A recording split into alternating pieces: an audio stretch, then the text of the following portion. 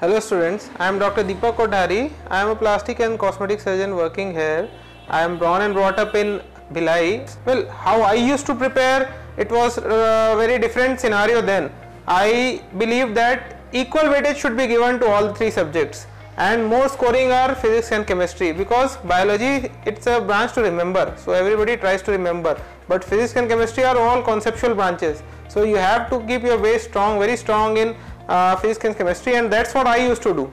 And yes, the Sachdeva college helped a lot. It created a new set of questions for me which I was not prepared for, and that I did. I would like to give only 5 take home messages. Number 1, study hard, study in the morning time, don't try to study in the night. Number 2, stop using mobiles while you are studying, because mobile has destroyed. So stop using WhatsApp, stop using Facebook. Number 3, keep your concepts clear. Number 4, train hard in coachings also, like thanks to Sachdeva and thanks to sir that it has helped me to train very hard.